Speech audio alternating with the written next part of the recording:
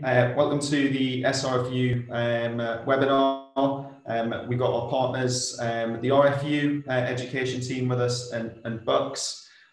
We felt it was really important to run a follow-up session following our AGM and Q&A earlier in the year. It's a really challenging time for everybody at the minute. Everything keeps changing a lot as we're all experiencing. And we've felt as the SRFU it's really important to keep our university members up to date as much as possible as things progress. The plan for this afternoon is we've got an hour. We're going to move through it as quickly as possible and as promptly as possible. So we will be hearing from Mark Saltmarsh from the RFU first to give us an update on what's happening within the RFU. Then Jenny Morris from BUCS is going to join us. And give an update from BUCS, and then my colleague Katie Young from the SRFU is going to tell everybody a little bit more about a development fund that we have available to university clubs to help them through the COVID period. Then after that, we're going to move on to the Q&A, which will be hosted by Phil Mooney, our SRFU trustee member. So I'm going to stop talking now, and I'm going to hand over to Mark Saltmarsh. So I think might be sharing a couple of slides and take us through the RFU's current position. Over to you, Mark. All right, thanks very much, Mark. Hello, everyone. I'm just sharing my screen. Hopefully it'll work.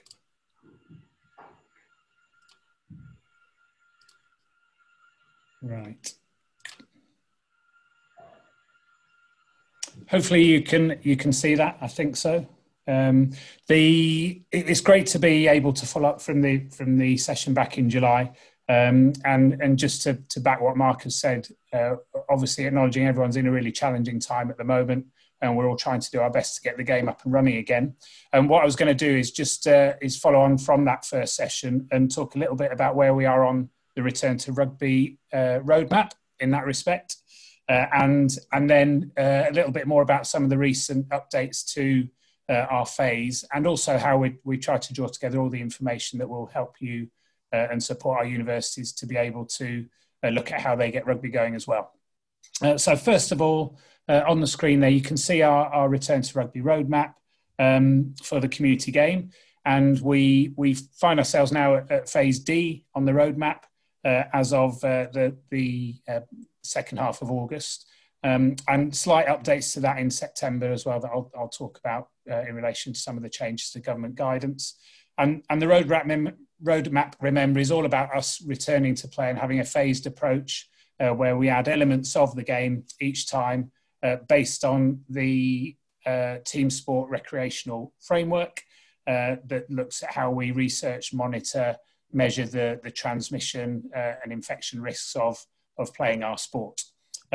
Importantly, and we'll come on to this in a second, it's also about the format of what happens outside of the pitch as well, which is really important.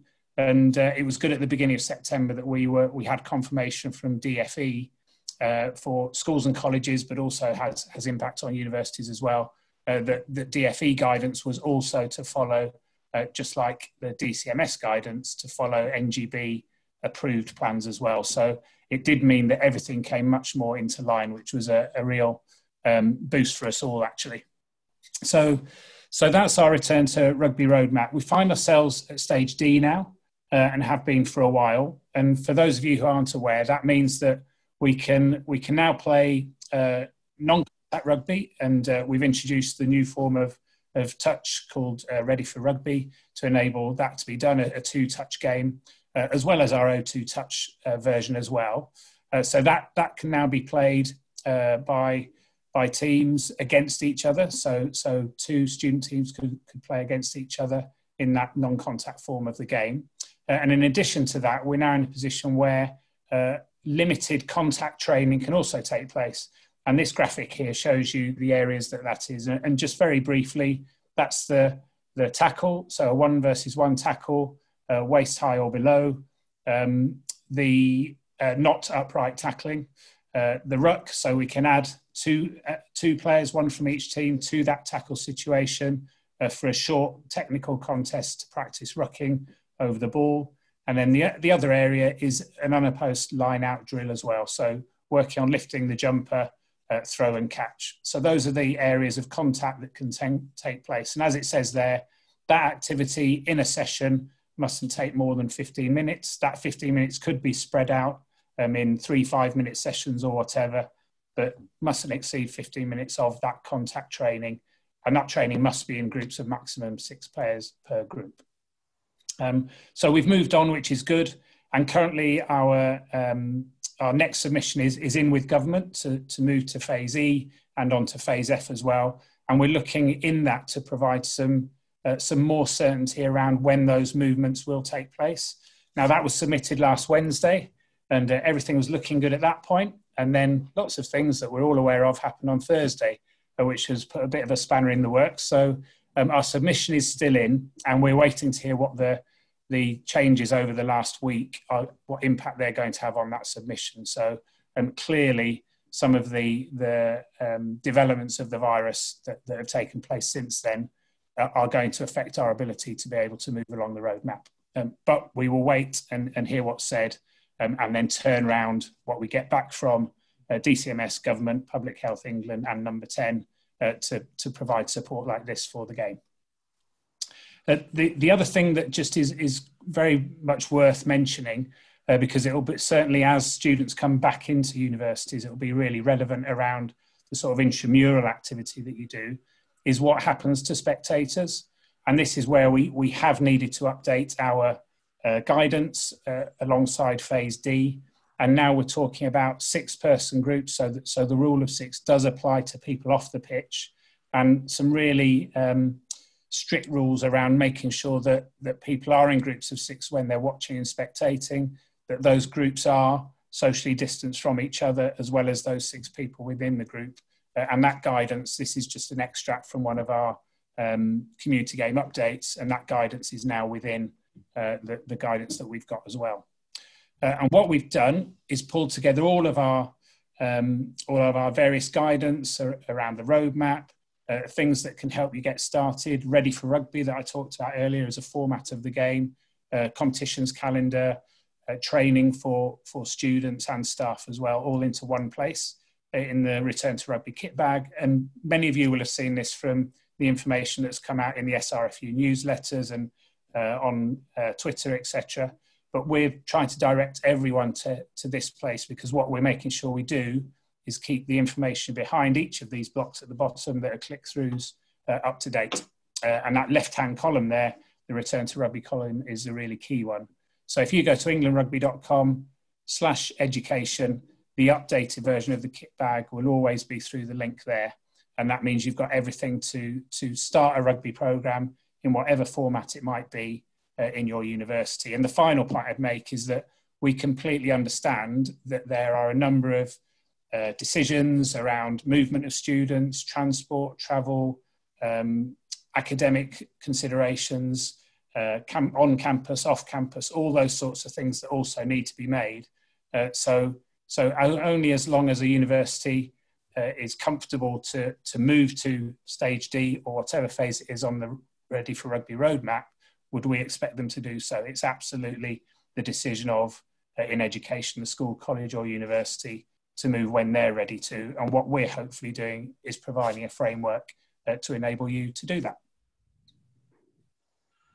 So I'm going to pass over now to Jenny, who's going to talk from the BUCS perspective. Over to you, Jenny. Thank you, Mark. Yes, so no slides from me, just hopefully a comprehensive but concise kind of update in terms of where we are from a BUCS perspective for our planning for this season. So as you know, we've staged team entries this year.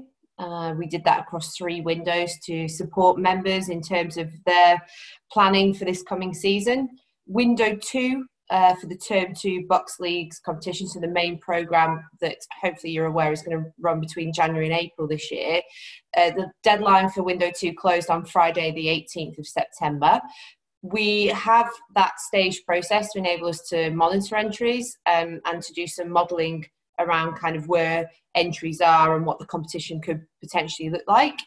At the closure of window 2, I'm kind of happy to say that entries are on par still with 2019-20 at the moment, but the final deadline, which will be after window 3, which opens tomorrow, is Friday the 16th of October. So we will use that final deadline to produce the kind of provisional leagues, and member institutions are hopefully fully aware that that is the final deadline for submitted teams within the Term 2 competition.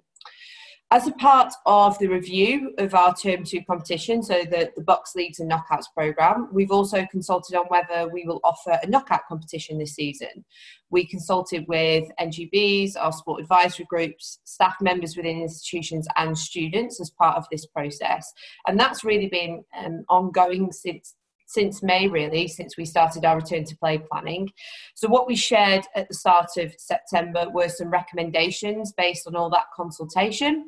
And those recommendations included options around whether we should include a knockout, so a cup competition, as part of the league programme this year, or whether we should focus on a league-only product. And obviously through those kind of consultation conversations, there are a couple of different options that fell in between those. So we have shared those with staff members within institutions and asked for their feedback and preferences. This also closed, this consultation, on Friday the 18th of September, so last Friday, and we're just going through processing all of that feedback at the moment. And our plan is to publish effectively the result of that and the decision in terms of whether we will have knockout programmes alongside our league programme next year, week commencing the 5th of October. So from Monday the 5th of October. Although that said, even though that was the timeline we originally kind of published, we are looking to do that work actually ASAP. So it may come out sooner, but at the latest kind of week commencing Monday the 5th of October. So in terms of activity before Term 2, so pre-Christmas, we've been looking at an opt-in competition format for Term 1. We opened an expression of interest back in August to see what the appetite for this might be. And then we opened up an actual entry process at the end of August for institutions to enter teams into that. The deadline for that was also last Friday, and we had over 1,000 teams actually enter into that opt-in competition format. A couple of key things to note around that was we're referring it to as an opt-in competition, but effectively what we are doing is providing an opportunity to group institutions who are looking to take part in fixtures together on a very regional basis, but also taking into account kind of performance level. So within our current BUCS offering, so where a first team or a second team currently sits within our structure, and grouping those institutions together to allow them to play friendlies. Now, we've had over 60 men's rugby teams express interest in that offer and nearly 30 women's teams. So next Friday, we will kind of be publishing those groupings and sharing a bit more information around how that offer will work. There is still an opportunity kind of for teams, institutions to be added into that if it's possible to do so based on those groupings after we go live, because we appreciate the kind of the situation is changing. So if you want to know any more information about that, when we release the information, it's getting in contact with our competitions team. Obviously though, the caveat behind both our Term 1 planned activity and our Term 2 activity, it's dependent on where the game is at that point. And obviously Mark's just touched on there kind of the return to play plan and the stage that the RFU are at the moment. So we are facilitating the delivery of friendlies within that context. Whether they are full contact or a modified version of the game will depend on where the game has developed to at that point. Obviously, from a Term 2 perspective, we have to consider the individual home nation union plans, especially where we have cross-border competitions, but we believe we're flexible to adapt to what rugby looks like and to work with those different partners to make sure that we offer the most appropriate level of activity and we offer as many institutions the opportunity to play as possible. But as I said, all of this kind of caveated and determined by what's going on at that time. So there's still a bit of waiting to do and a bit of monitoring, but we'll continue to do that and change our planning accordingly. So that's the update from BUCS. I'm going to pass over to Katie Young now.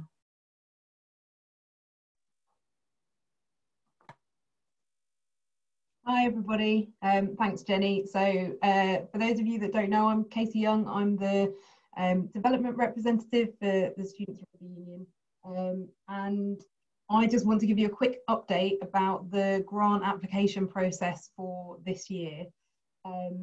We have simplified the process with the view to just trying to help as many university clubs as possible facilitate activity for this coming academic year. So the grant application guidance went out in the last University Rugby update, but it will also be sent directly to you following this session.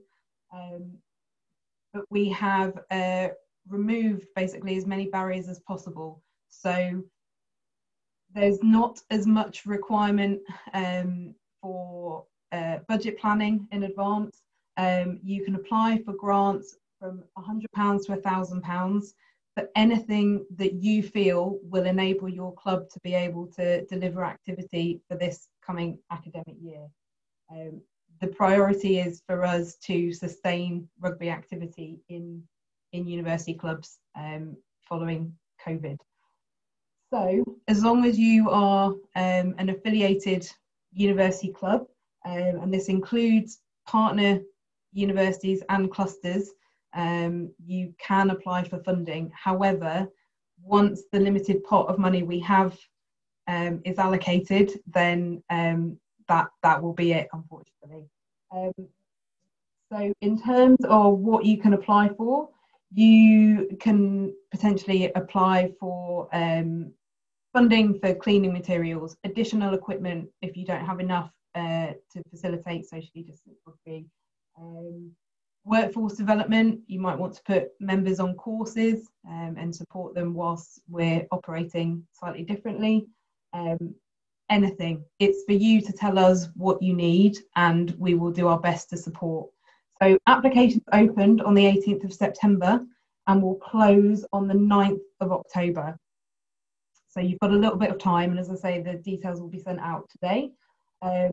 We will then, we have a panel that will be considering all the applications, and we intend to inform applicants by the 19th of October whether or not you've been successful. Again, we want to prioritise getting this money out as quickly as possible for the start of term to support everybody to get active, get rugby back going in their university clubs.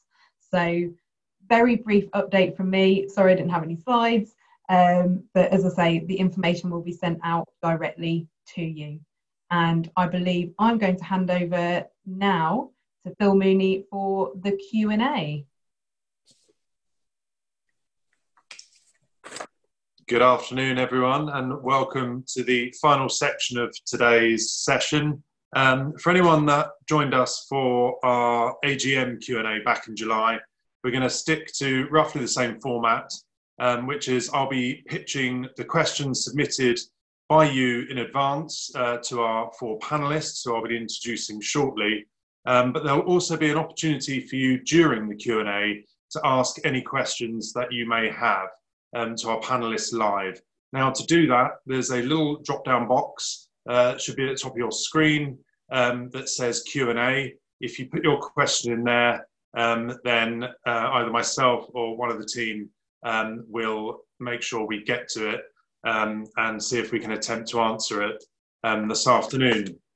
So joining us this afternoon on the Q&A panel, I'm joined by Mark Saltmarsh from the RFU, who you have just heard from, and Mark will be concentrating on questions around really the sort of rules and regulations of the game and how the RFU are adapting and supporting university rugby.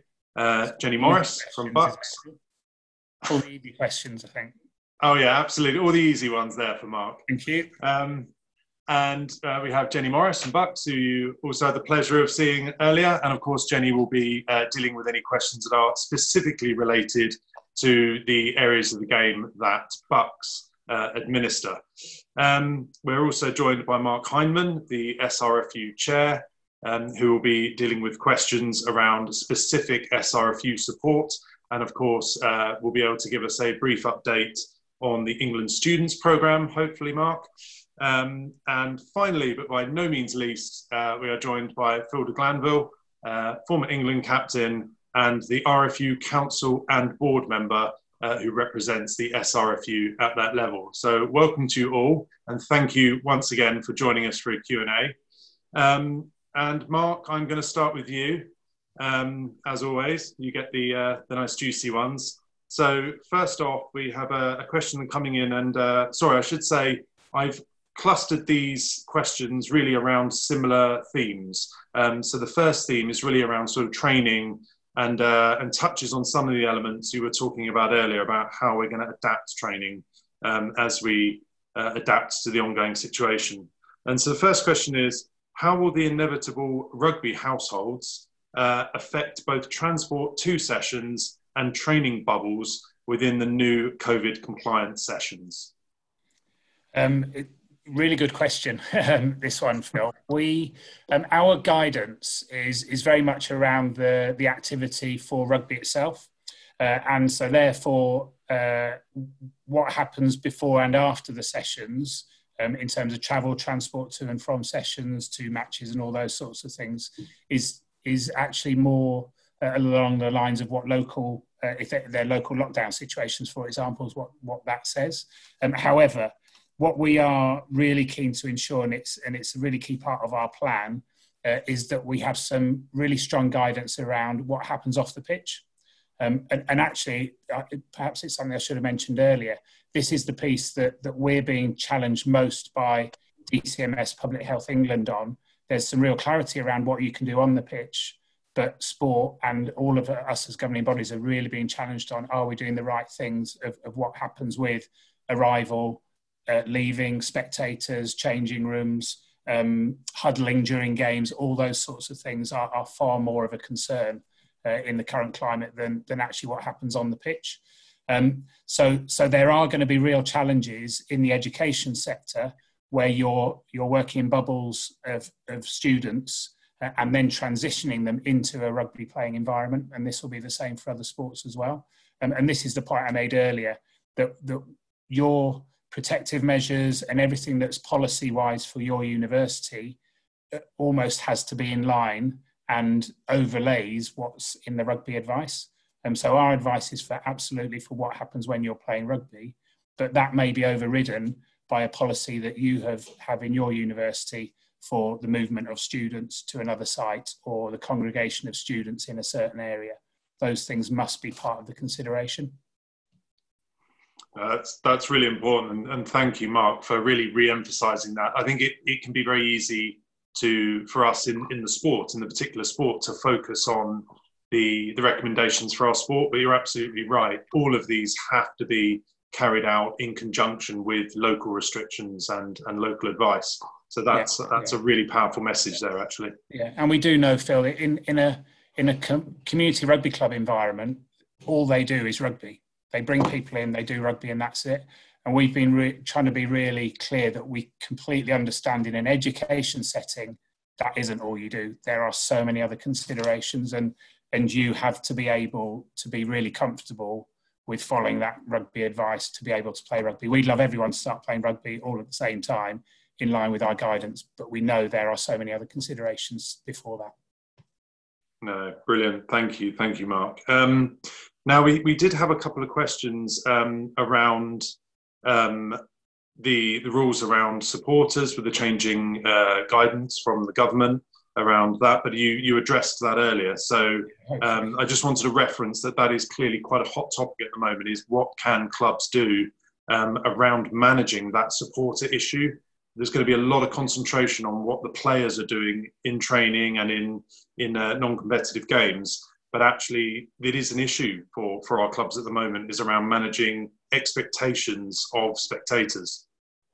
Yeah, it is. And there's been some, in the last 12 and 24 hours, some clarity around indoor sports, team sports, and that we're looking for some clarification as well that we can provide around outdoor team sports.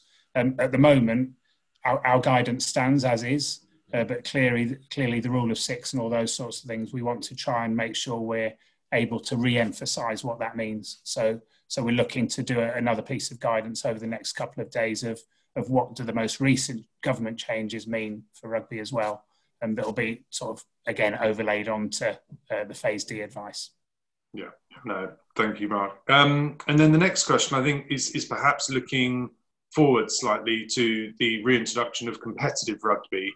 And we've had a question around the possibility of adapting the rules so that competitive rugby can still take place under the circumstances. So I just wondered whether you can address that question directly, but then also address the wider sort of question around the return of competitive rugby.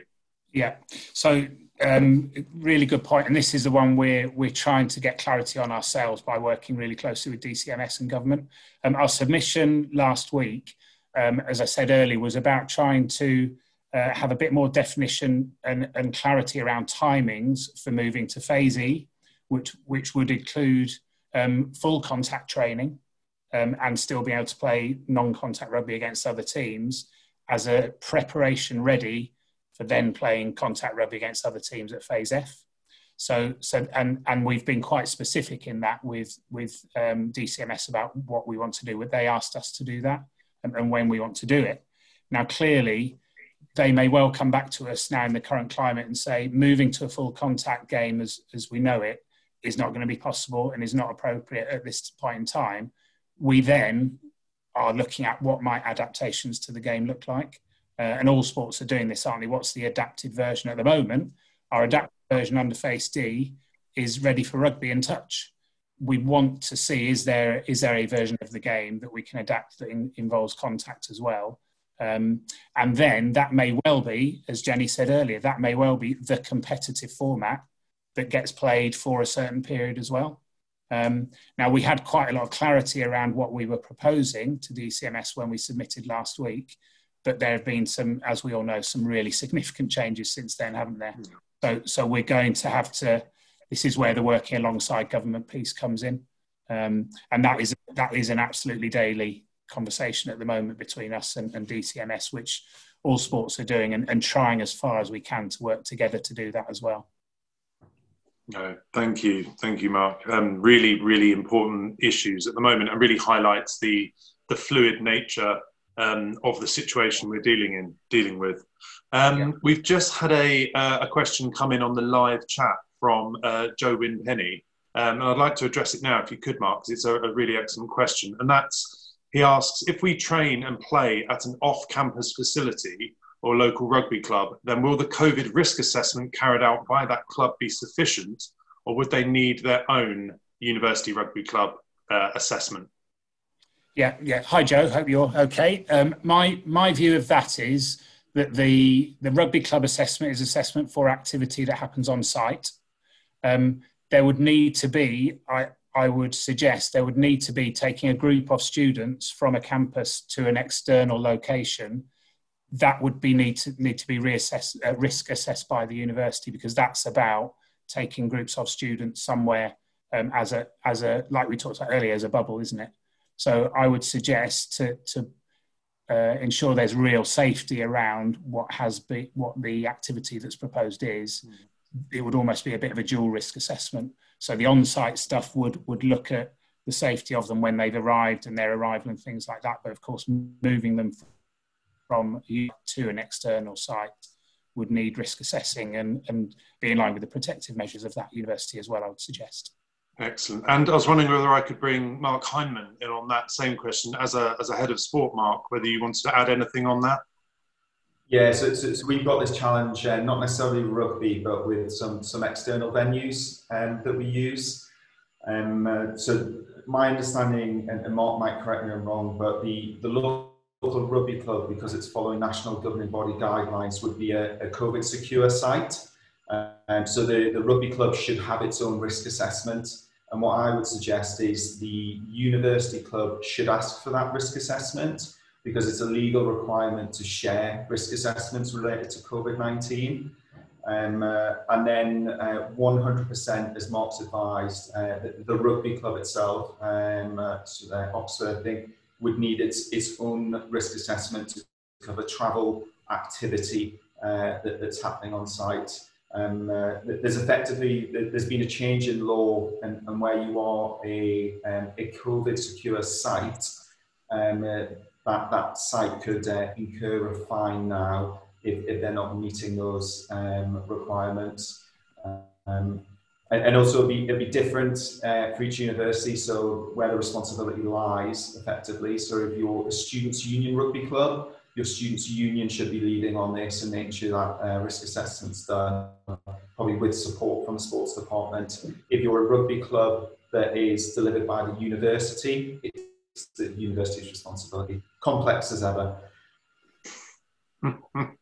Thank you to the two Marks. Moving on, I'd like to address a couple of questions to Jenny, if I may. So first up, we have a question around, with the new guidance and an indication that we'll be living under social distancing restrictions for up to 6 months, is it really realistic that BUCS competitive leagues will restart in January? If not, what is plan B? Yeah, it's a really good question, isn't it? Obviously, the clarity around the messaging from government saying up to 6 months doesn't provide any clarity at all, because unfortunately has been the nature of what's happened. Things can change overnight. So from our perspective, we are planning for that January start still. I guess really until we have any hard and fast evidence that is just not possible anymore, it's no longer feasible. So we'll continue to plan. Entries don't close, as I mentioned in my update, until Friday the 16th of October, and then at that point we will start to build the programme and really kind of demonstrate what it is likely to look like next year. And at that point I think a lot of things will really kick in terms of making additional plans. That said, we do have a number of options available to us because we can be very flexible, and whether that is a different format of the game, for example, or whether it remains at 15 aside contact rugby, we could do things where if a January start wasn't possible, maybe it was February or March. If the season became really condensed, we could look at a cup-only competition. If the desire is still there for us to deliver competition. So I think the important thing within all this is for us to continue to talk to institutions and understand that as that landscape changes, what are their kind of wants still and expectations, and we will adapt to that and ensure that we offer, I guess, whatever is wanted really. So unfortunately not a very clear answer from me in terms of it will look like this or it will look like that. But the reason for that is so that we can remain flexible and just be reactive to what's going on then. Yeah, no, thank you very much, Jenny. And I think it's probably worth saying at this point that all of these answers to these questions very much are subject to the huge caveat is that we are in an incredibly fluid situation and the advice from government is changing almost by the day. And so we're here today really to give the best advice we can with the information we have as of today. But as of all of our panel have alluded to, that information could be very different in a few days or in a few weeks. So it's very much, we will respond to that as best we can. But once again, it's a plea to really sort of stay in touch with our social media channels and all the normal ways that we put out information in the newsletters, etc. To make sure that you are fully up to date with the latest information. Jenny, we've just had a question come in on the live chat. It's very interesting, actually. I wonder if you'd like to deal with this one around how are you dealing with the different NGB approaches to the return to rugby, and what would happen if the NGBs are not aligned in time for the proposed restart date? Tricky one.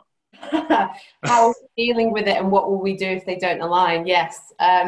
So how we're dealing with it at the moment, obviously the activity that we've got planned for term 2, so the main BUCS leagues and knockouts programme, isn't due to start until January. So we still feel that there's time to kind of watch and work with partners to see what the roadmap looks like over the next couple of months. So as I said, we don't feel the need to make any definitive decisions around that programme, or certainly if we do make any, and when we publish information post that league deadline, there would still be opportunity for us to amend that and change it if the situation changed further.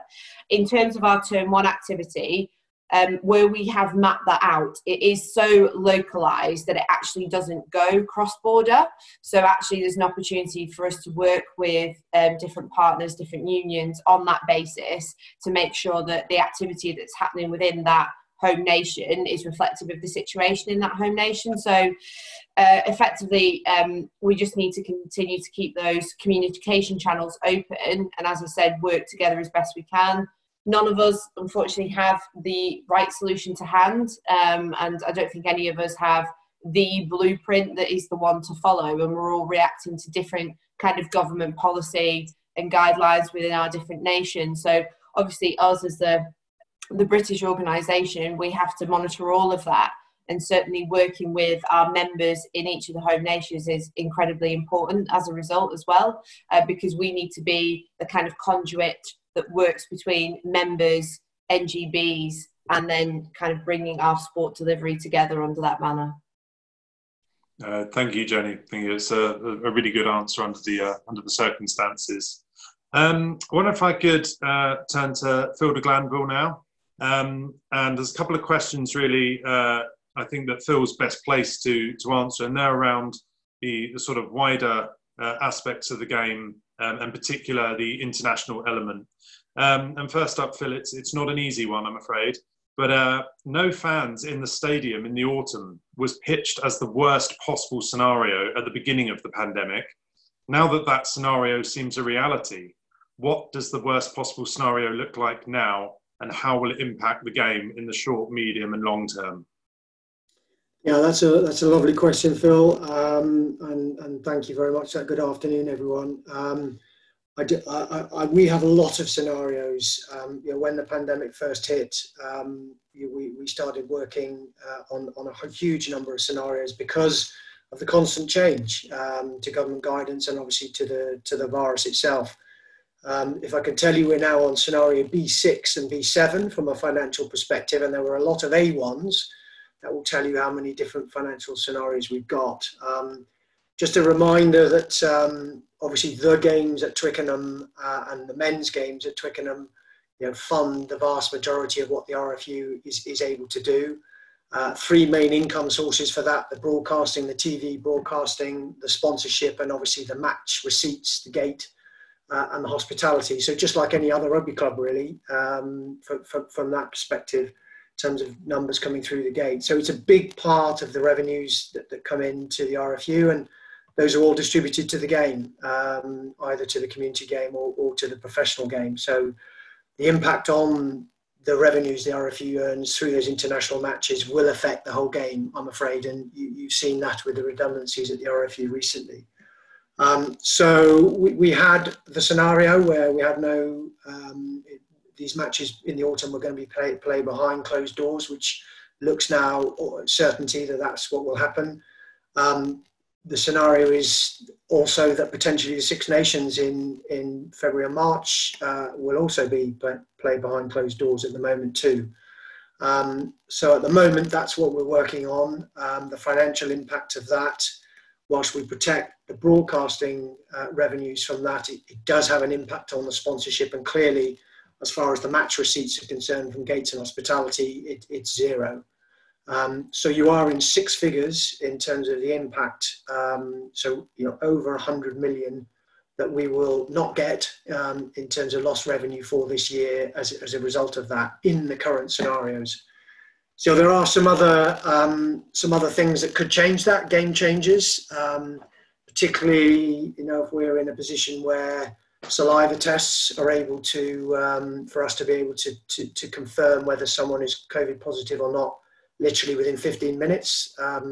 If that is developed and is available, that's a game changer for all major sports events in terms of having crowds in there.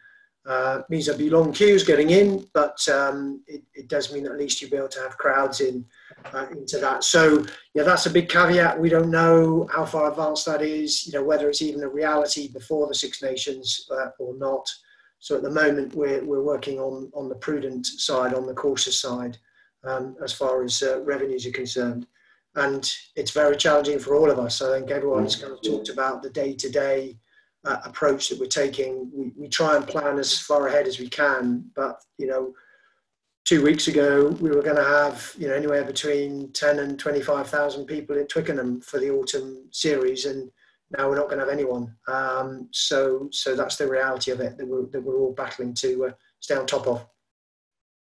No, thank you, Phil. There's some very sobering figures in that update, and I appreciate that that obviously again it's an ongoing situation that you'll be keeping us updated with. I have another question for you, but I'll just go back to Mark Saltmarsh for a while, because we've got a couple of questions around support and really the sort of support structures for university clubs from the RFU and Mark Hyman from the SRFU.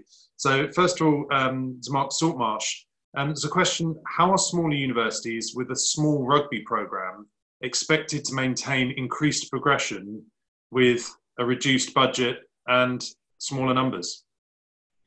Yeah, it's a challenge we're all wrestling with, actually, Phil, in terms of having less resource and people available to support, isn't it? We are getting close to a position where we're able to confirm what our structure will look like from an RFU point of view in the university game and more widely. And what we want to try and do is, and what I think we're all going to have to do, is work significantly differently, aren't we? And work out ways to do things that will mean we can have as much effect as we can when we've got less people and less resource. And certainly we're going to do a lot more of this type of thing online.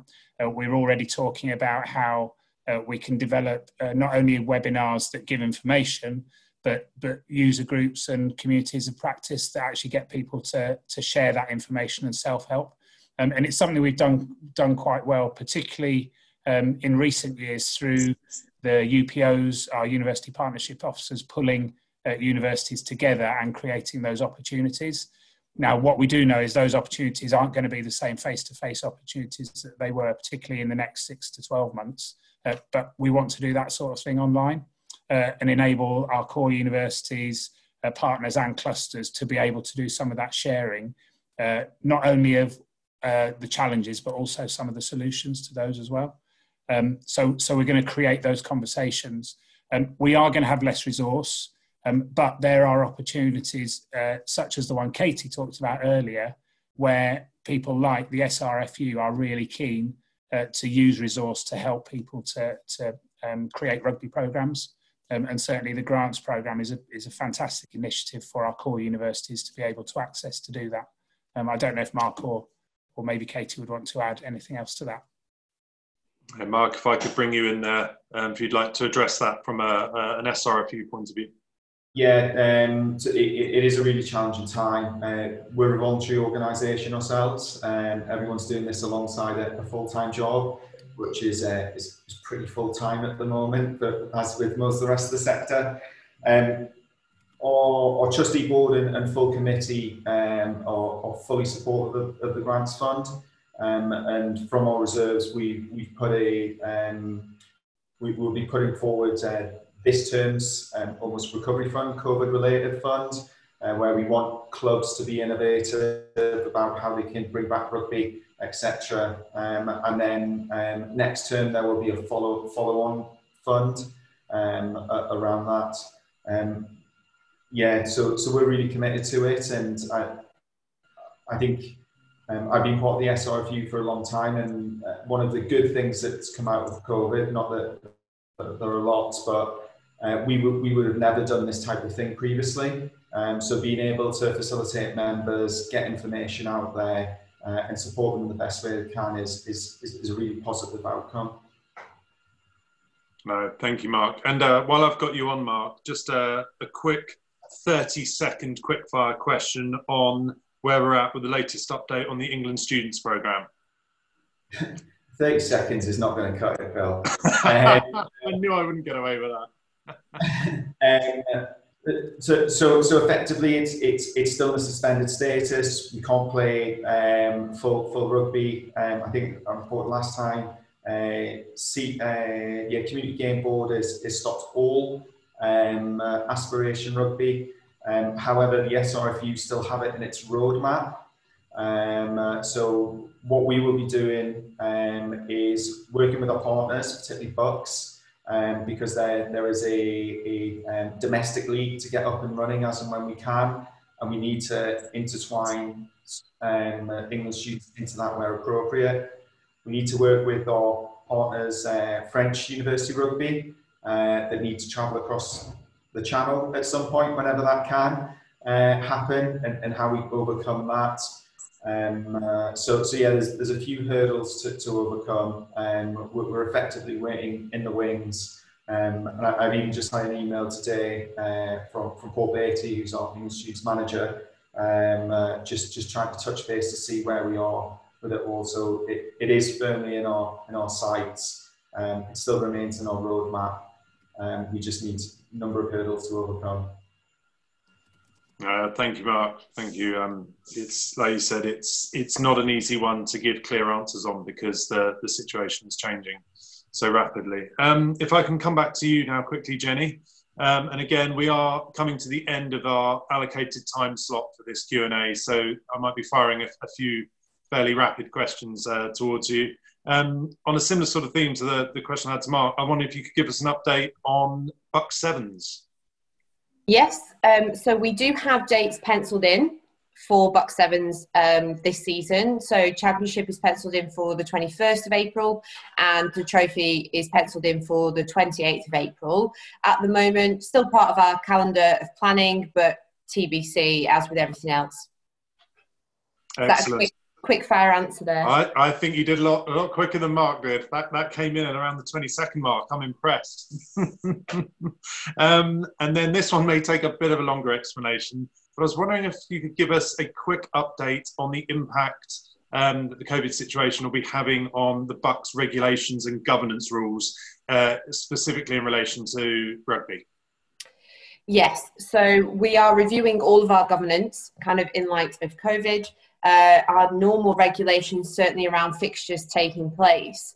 There aren't a lot of reasons as to why a fixture can't go ahead, unfortunately. There aren't a lot of circumstances available for institutions to rearrange fixtures, given even in a normal season, the playing season being so condensed. So what we are looking at is reviewing all of our regulations and making sure they are appropriate, and we're taking advice kind of from sport governance organisations, as well as looking at what other NGBs are doing.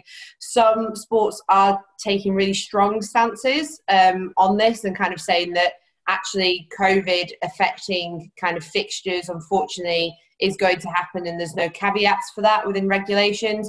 We're going to take a much more pragmatic view and look to kind of support institutions as best as possible. And that will also relate to things like local lockdowns and national lockdowns. Certainly from a local perspective, where teams and institutions are affected, we'll look to support them as opposed to penalise them. So we're going through a regulation review at the moment, and we'll be sharing more information kind of as those rules and that review develops.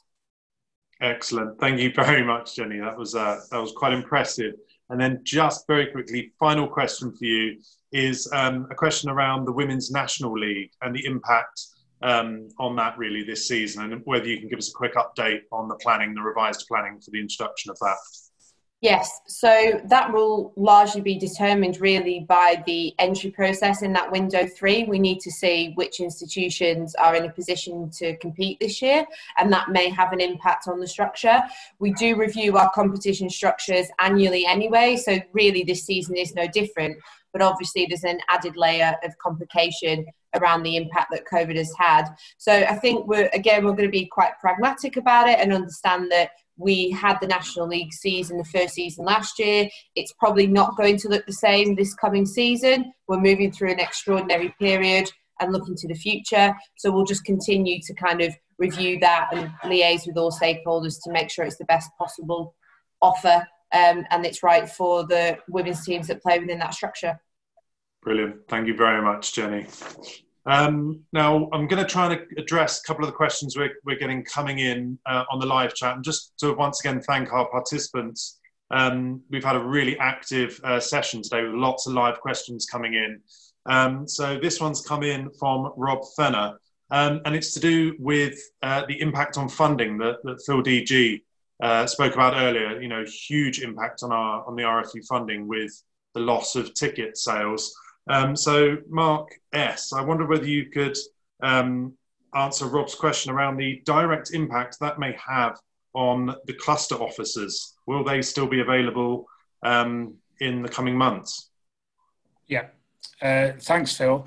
Just building on what Phil has said, our uncertainties over revenue are something, well, we're all fighting with, aren't we?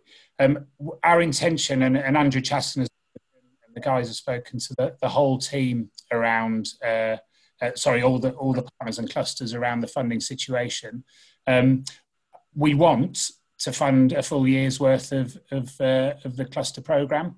And that would be our intention. However, we have to give a caveat. We have to be able to prioritise it with the revenues that we've got. So our intention, as we've explained, Rob, and I know you and all the other cluster officers will really want an answer to this question. Our intention is to provide that second tranche of funding after Christmas, but we have to make sure that we're aligned with the revenue that we have. So I can't give you a definite answer on that. And we are working with and having individual conversations with all of the clusters and partners, which have been excellent. And it's a chance to say thank you for the way you've all entered into those discussions. We're having those individual conversations to make sure that we can get in a position that will enable us to do what we can do, funding dependent. Thank you. No, I appreciate that, Mark. Thank you for that candid answer. Thank you. Okay, we've only got time for just a couple more questions now. So if you have a burning question you want to ask, get it typed in the box now. I'm going to take just one more pre-submitted, and then we'll have a quick last scan on any that are coming in live. And the last pre-submitted one is a question I think potentially, Phil, you're best placed to answer. And that's really, the question is, with more hardship to come, the likelihood there's more hardship to come, and we've already talked about the financial impact, the likelihood that the men and women's and men's player pathways may become under threat is very real.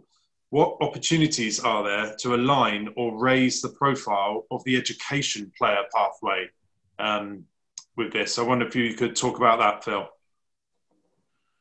Yeah, and the frustrating thing was that that education player pathway was definitely getting more significance and traction in the RFU with the new CEO and new head of performance there before COVID struck. So I think the performance pathways, because they lead to the major income generator for the RFU, which is the men's and hopefully in time the women's matches at Twickenham, is one of the most important aspects of what the RFU does. So whilst everywhere is under pressure, you kind of heard that with Salty's comments around the clusters. Everywhere is under pressure to some extent. It is so important for future revenues to the RFU. It will be maintained to at least a reasonable extent. If things do get really, really bad, and we're talking about, behind closed doors in, next season, then obviously, I'm sure that will have to be reviewed. But it is one of the most important aspects of what the RFU does, just purely from a revenue generation perspective. So I'm sure that will be maintained. And I'm a firm believer and advocate of the role education plays in that, particularly for late developers, and been pushing hard as members of the Students RFU know, for the education and university sector, especially to become more formalised in the player pathway within the RFU. So watch this space. The principle has not changed, just because we haven't got the resources necessarily to do it right now. I think there's a firm belief in that's the right thing to do within the RFU. It's just a question of timing. So fingers crossed for the future from that perspective. Thank you, Phil. Thank you. Now, sadly, we've come to the end of our allotted time. So I'd just like to thank our four panellists: Mark Saltmarsh from the RFU, Jenny Morris from BUCS, Mark Heineman, Chair of the SRFU, and of course, Phil de Glanville, who is our council member and board member for the SRFU. Please remember that if you didn't get your question answered today, do please still add it to the chat if you have time. We may be able to get round to answering it later. But most importantly, please remember to follow our social media channels. Everything we know, we try and put out as quickly as we can to our membership. And if you do have any particular questions, also don't be afraid to ask them direct to us as well, or via our social media channels. So once again, thank you for joining us this afternoon, and stay safe. Thank you.